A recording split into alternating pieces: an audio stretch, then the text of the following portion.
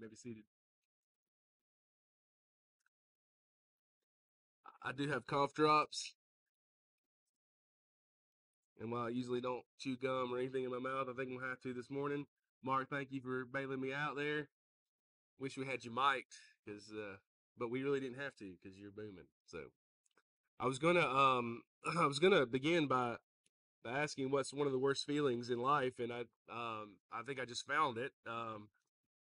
Being in front of a bunch of people and not being able to say anything. So, but I knew this morning was going to be a little struggle. I just didn't realize it was going to be that struggle. Um, but one of the worst feelings in life, I believe, besides not being able to say anything when you're in front of people, is waiting. Anybody like waiting? No, no, it's the worst. You know what I'm talking about.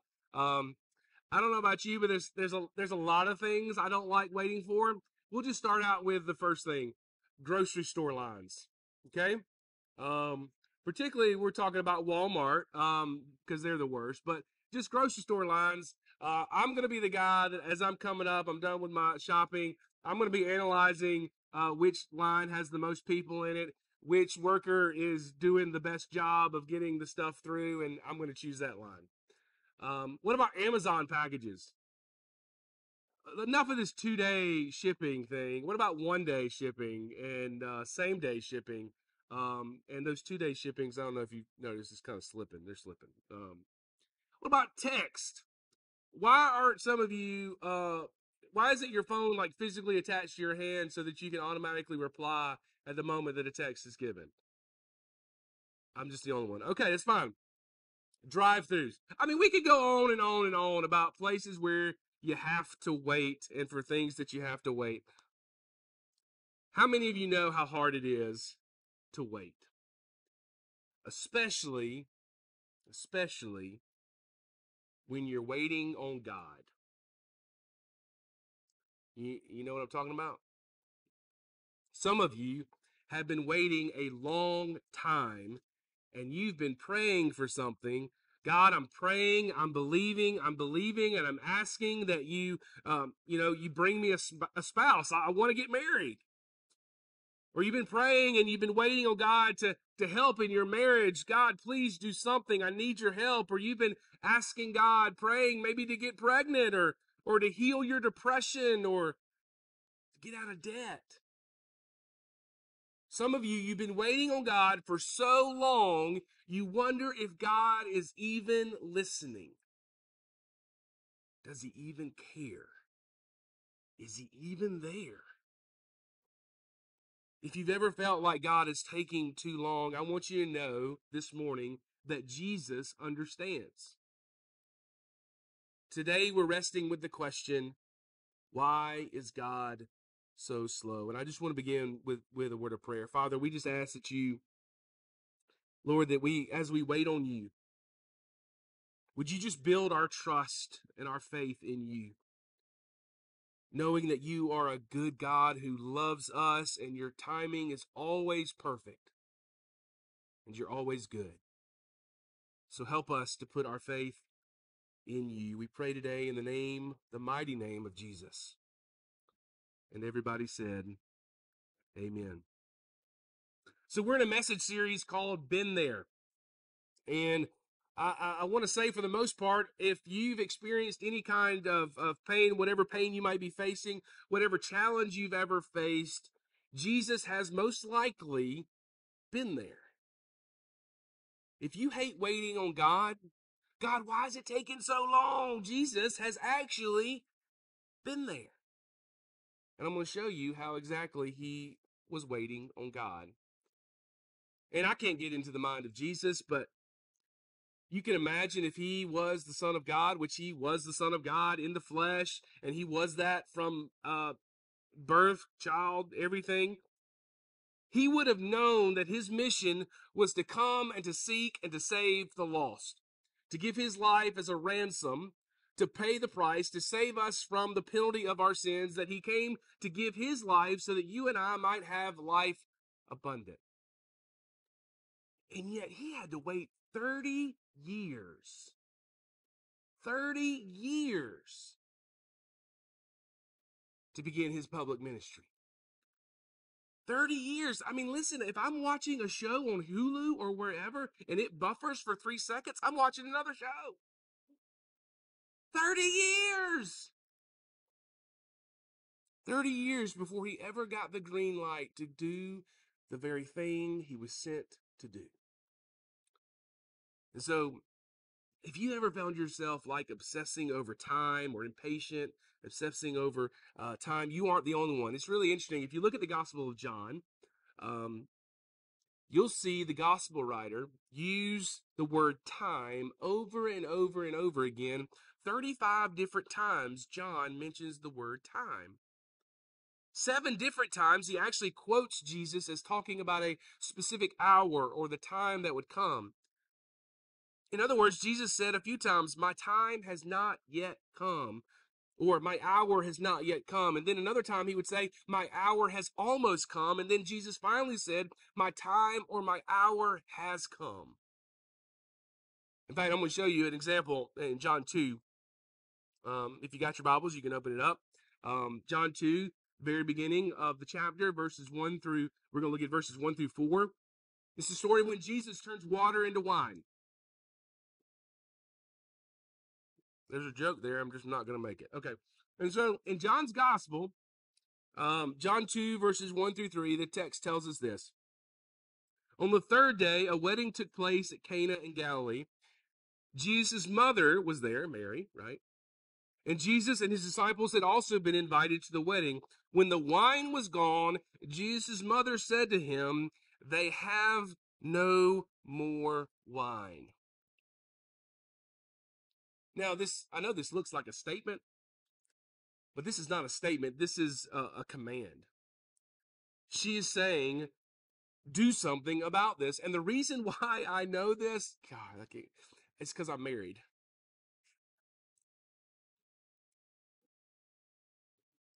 All right, husbands, back me up. Come on. Come on. Come on, husbands. Come on. Because your spouse will say something that sounds like a statement, but it's not really. Y'all know what I'm talking about. They say, come on. They say a statement like, the trash is full. What they mean is, do something about the trash. And so Jesus' mother's getting into Jesus' business, and she said, they're running out of wine. And then verse 4, woman, why do you involve me? Now, I'm going to just say this. Let me just say this. I'm going to advise you, gentlemen, perhaps not to speak like this when you receive a statement that is actually a command, okay? No, see what listen, this is what Jesus, woman, that's how he said it. That's how he said it. So, woman, why do you involve me? Jesus replied, the hour has not yet come. I'll do it later. I'll do it later. In other words, it's not God's timing for me yet, Jesus says. I'm waiting until God says go. Again, that's not going to work for you gentlemen. So there are 4 different times in the Gospel of John where Jesus says, my time has not yet come. My time has not yet come. Listen, it's really hard when you know that God can and God doesn't. And if you are even just like a normal Christian, honest enough to put past like Sunday school answers, sometimes you just go, where's God? Why isn't he doing anything about this? Why is God, what is God doing while I'm waiting? And I want to try to answer that for you this morning using scripture. And what is God doing while you're waiting? The good news is that while you are waiting, God is working. While you're waiting and trusting on God, Scripture says He's active in ways that we may not even know. The Old Testament prophet Isaiah 64, verse 4 says, since ancient times, your translations may say, before the world began.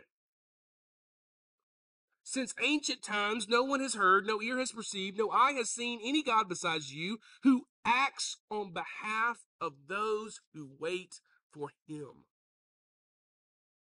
While you are waiting, God is working. Well, then the question comes, why is God taking so long? Why isn't God doing what I know He can do? I'm praying for my husband, but he's still not nice. I'm asking God to take my depression away, but I'm still dealing with depression. I'm praying, God, I know you can take these migraines away, but why are they still here? God, why is it taking so long? Well, maybe He's working on it and He's not ready yet. Or maybe you're not ready yet. Maybe God's working on you. What I found is that a lot of times when I ask God, why won't you give me what I want and why won't you give it to me now? There's almost times where I feel like God is saying, you can't handle it yet. You can't handle it yet. Some of you are praying and you're praying for something like, God, give me some more money, give me some more money, give me some more money, money, money, money, money, money, money. And God's like, you can't handle what I've given you. How about you learn to handle what I've given you and maybe I'll give you some more? Well, God, give me some more influence. I want to have more influence in my community, in my family, I want to have more in my job. Give me some more influence. Give me some more influence. And God's saying, I'm going to grow your character before I'm going to grow your influence. I don't want your talent to take you somewhere where your character can't keep you. You hear me? I don't want your talent to take you somewhere where your character can't keep you. Just this week, there was another announcement about another Christian leader, big Christian leader, who had a moral failing. Because they're super talented, they're super gifted, but their character did not match their talent. God may say, I want to mature you. I want to do something in you. He may be teaching you right now while you're waiting to just trust in Him. If he just gave everything that you wanted right now the way you want it, guess what? You and we just keep on going. And maybe He's teaching us to depend on Him in a way that we wouldn't otherwise. He's doing something in you. So what I found is that sometimes God does something in you before He does something through you. Or He does something in you before He does something for you. And you see all sorts of examples in scriptures, but you know Saul. Saul, the guy that hated Christians and killed Christians and imprisoned Christians, and then had this supernatural encounter with Jesus on the road to Damascus and was blinded by the light and goes from Saul to Paul. And Paul's like, I want to preach the good news. I want to share the gospel with everybody, and I want to go and depending on the commentaries and scholars that you read, some say it was about a decade, maybe longer, that he was building tents while God was building his character, or building the word in him before he could fully use his gift. Maybe a decade before he was ready to go. God says, I need to do something in you first. What's God doing while you're waiting? God's always working while you're waiting. From the beginning of time, no eye has seen, no ear has heard about all that God does, how He's working for those who wait on Him. So what do we do while we wait? What do we do while we're waiting on God? Well, since you know God's working, don't waste the waiting.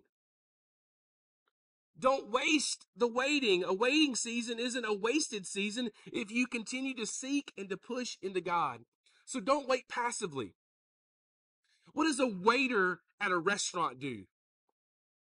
They serve.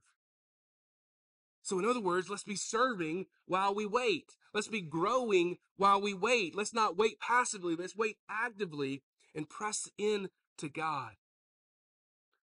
It's never easy, never ever easy. But don't just wait passively, wait actively and faithfully. Maybe do something or some things that help you grow closer to God. And what I want to do this morning is I want to maybe show you something that hopefully will build your faith in God as you're waiting. I'm going to give you a little history lesson. Everybody get all excited about the history lesson that's about to occur. You see, all the way from the beginning of creation to the birth of Christ, God's people have been waiting for the Messiah, the Savior, the one who could come rescue his people and restore God's people to himself. Over again, the Messiah's coming, the Messiah's coming, the Messiah's coming, the Messiah's coming. And he hadn't come, and he hadn't come, and he hadn't become. Why is God taking so long? And though they didn't know it then, we know now that the world was not ready yet. The world wasn't ready. And so I want to tell you about a time called the intertestamental. I knew I was going to mess it up. I tried so hard, guys. Intertestamental period. I said it. I'm not saying it again. It is the gap between the book of Malachi and the appearance of John the Baptist. And that period is about 400 years. So for 400 years or so, no prophet spoke on behalf of God, which was brutal. Because before that time, while they were waiting on the Messiah and waiting on the Messiah and waiting on the Messiah, they still had prophets speaking on God's behalf. And then suddenly there was like nothing. Kind of a familiar 400 period of God's people in slavery in Egypt, where they probably thought, God's forgotten about us. God's left us. Maybe how you're feeling right now. You've been praying, you've been believing, pursuing God, trying to keep pressing into God, but it feels like God's gone silent. It just feels like it's dark and there's nothing there. You're just asking for a sign. Lord, give me a sign, anything, like a verse, a feeling, a song on the radio, like whatever, Lord, just give me something. And it just feels like that God is silent. I just want to remind you that just because God feels silent doesn't mean that God is absent. Just because God feels silent doesn't mean that he's absent. While you're waiting, he's still working. He is still the God of the universe. He's working behind the scenes to bring about all good to all those who love him and are called according to his purpose. So while you're waiting, he is working. And what's he doing? Well, the world was waiting on a Messiah during this 400 period gap between the Old Testament and the New Testament. And he simply wouldn't come. And then we read our passage this morning, Galatians 4. Mark, you did great. And I'm going to read it again. But when the set time had fully come, God sent his son, born of a woman, born under the law. But when the set time had fully come, at just the right time, when the time was perfect, God sent his son. There was a time when you were under the law, and the law served as a guardian. But now through faith in Jesus, because the perfect time has arrived, God sent Christ. And now if you put your faith in Christ, you become his son or daughter. The perfect time has arrived. And so God sent his son. So I'm going to give you three things that happened during this 400-year period where there was no prophet. There's more, but I'm just going to give you these three. During that 400-year period, number one, there was the Socratic method. You're like, what? It was a new way of learning.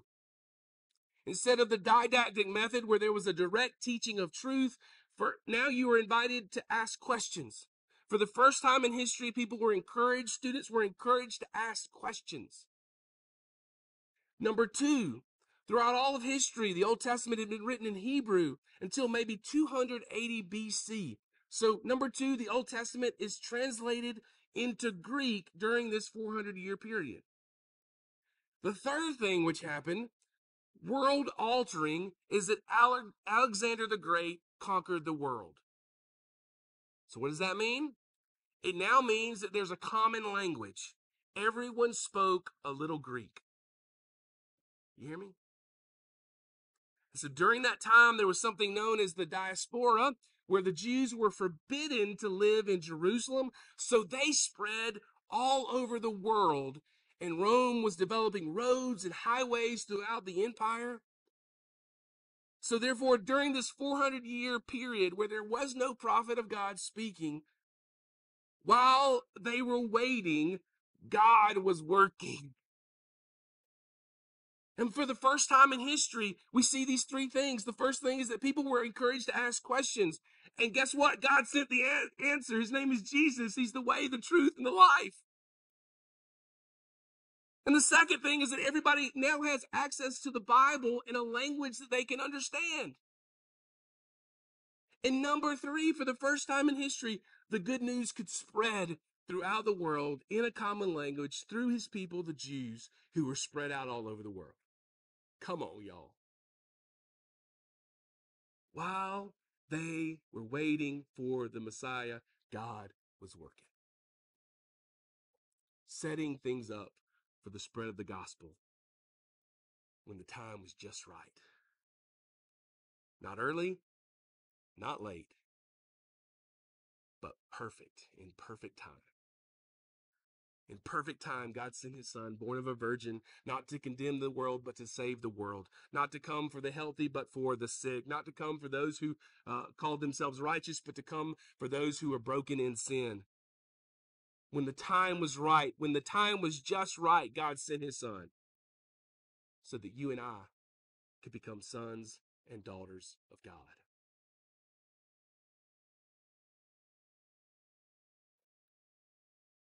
So if you're struggling with waiting, I get it. I absolutely get it. You're asking God to answer you in prayer. When will my child come to Christ? When will I get a job with benefits?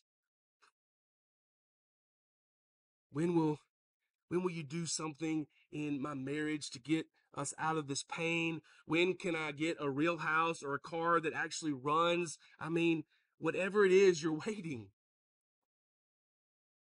I just want to remind you that just because he feels silent does not mean that he's absent.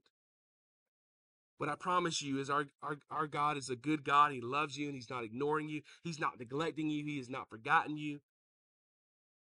Maybe it's not ready yet. Maybe God's working on it. Or maybe you are not ready yet and that God's still working on you.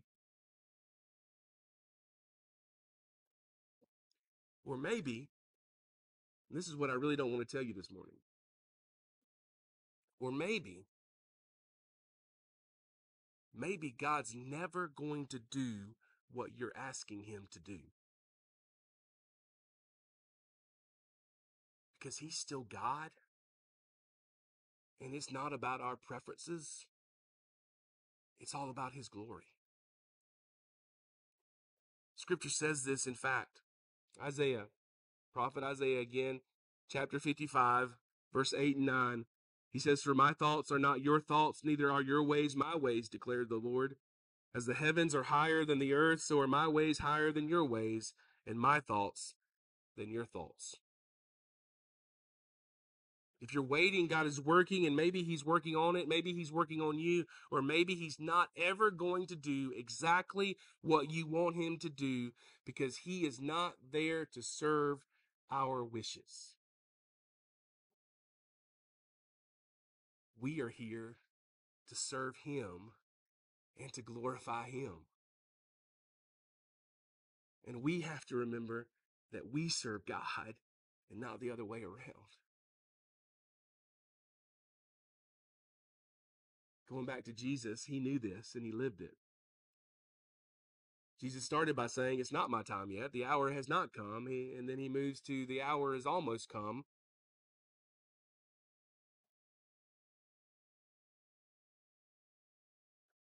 And then he said, "The time has come And when it did come, it was not for Jesus' benefit. You hear me? When the time came, it was not for Jesus' benefit, meaning what God called him to do was not something Jesus, in his own physical desire of comfort, it's not something he wanted to do at all. Jesus says this in the Gospel of John, chapter 12, verse 23. The hour has come for the Son of Man to be glorified. And then verse 27 and 28, now my soul is troubled, and what shall I say? Father, save me from this hour? No, it was for this very reason I came to this hour. Father, glorify your name. Look, I don't know what you've been waiting on, and I don't know how long you've been waiting,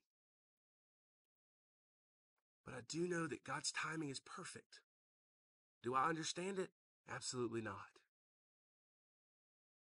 But I do know that God is always working. He's either working on it or working on you and me. And I know that when God feels silent, he is not absent. So in our waiting, in your waiting, what can you do to press into God, to draw near to him? What can you do to be ready when God does answer your prayer? I'm so glad we serve a Savior who's been there. A Savior who was sent at just the right time so that you and I, who put our faith in him, could be called sons and daughters of God. Remember, I love you. God loves you. Amen. Heavenly Father, Lord, we do not like to wait.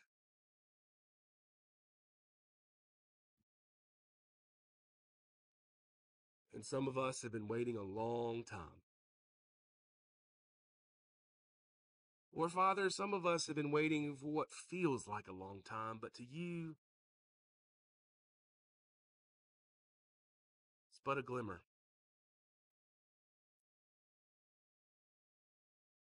So, Father, would you